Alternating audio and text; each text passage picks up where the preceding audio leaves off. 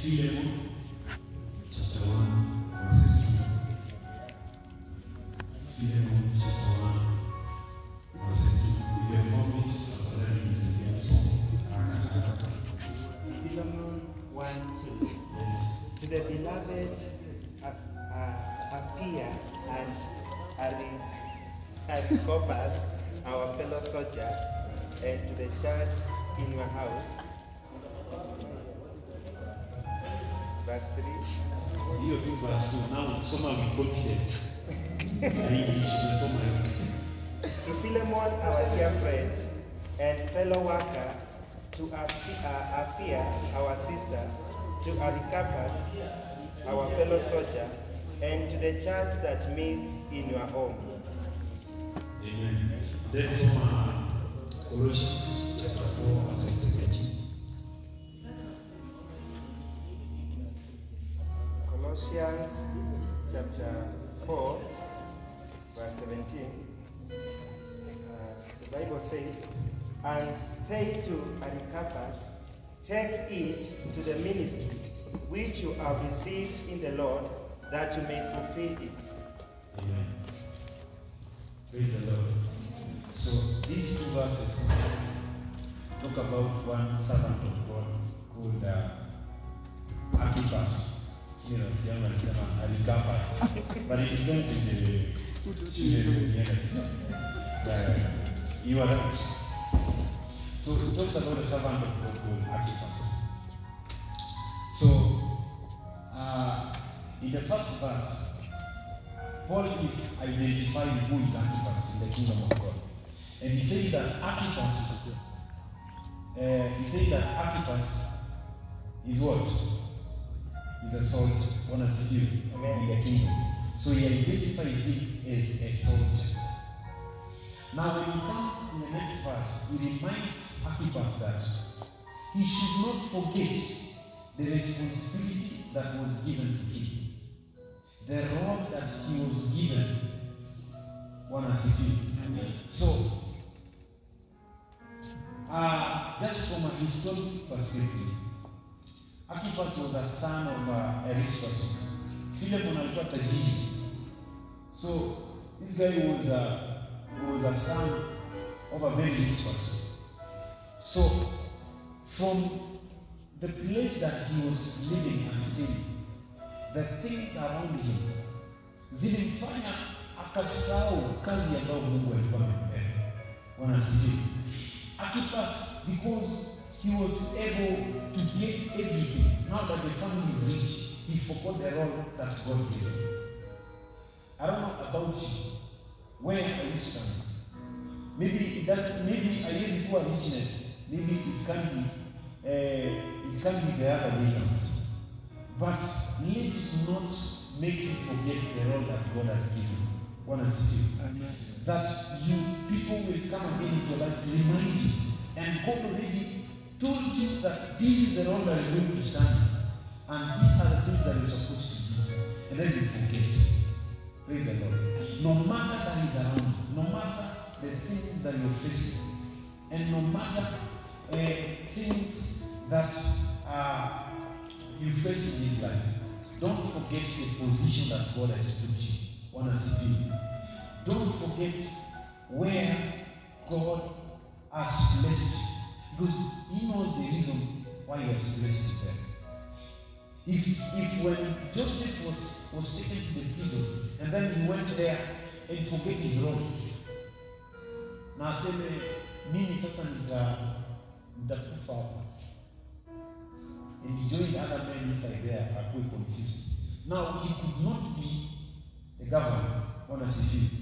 So know that the reason why God has given you that role is because He's preparing you to be in somewhere in such a place. Hallelujah. Don't forget your role. Tell your neighbor, Archippus, don't forget your role. Yes. Don't forget the role that God has given you. So, you might be in the Christian Union. Alafu inafika ile time ya lunch, bwana wewe unainama na wale wengine wanaenda wanajisoko. It doesn't matter. That should not be something forget that God can do something in your life. God has to. Somebody has just said here that hii mwezi hii semester imekaribia kuisha, and everything that she has been taking, it has been provided by God. Can you also trust in God? God has to. Take your roles seriously and trust in God. God has to. So, in this life and in this season, God has instructed you. And I don't know what God instructed you, because when Moses was being instructed by God in the mountain, you are not there. And the Bible is just recording a few things so that we analyze the whole situation. And also when God was communicating to you and giving you that position, you are not there, honestly. But you are the reason why God put you there. That means that you are. So don't forget it, honestly. I was going to speak about serving God, but because of time I won't, but if I get time, if I get another opportunity, I will teach about the same. But I just want you to serve God diligently, honestly. The very reason why we serve God is because we have to serve Him in the right attitude. And from the right attitude is whereby God can bless you. Praise the Lord. Amen. You know, you can serve God but not having the right attitude.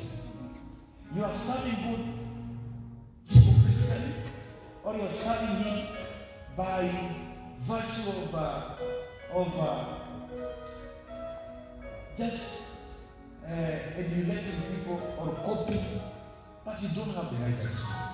Why are you serving God? Praise the Lord. Amen. Why are you serving God? You have to stand firm. You have to stand strong. You have to keep your faith where it's still. Don't forget the role that God has given you, and serve Him right. Serve Him right. Because this is your time to serve God. God has given you. And every person has a mandate to serve God. It doesn't mean that it's only the leaders that can serve. You can also serve God. God has given you. Isikuwe wewe ni yule msemi unakama hapa kuomba sisi na kwenda. It doesn't benefit you. Because what are you doing? Come here and have something to serve the Lord. Honestly. Before they come here and wipe these seats. That is a blessing. When you go out, God can do something to surprise you. Hallelujah. So, serve the Lord in any place. I wrote in my study this particular morning, and I said that there was a woman, a widow in the Bible, that was commanded to serve Elijah. That woman, yani she's a widow, ana any kenye kimebaki ni kaoi kadogo na kafula kidogo. But now Elijah comes and says, now you need to prepare it and serve me. Na anasema hiyo tu ndio imebaki. Ni kule mimi na mtoto wangu and then we die. That's what she says. But now you know that a miracle happened.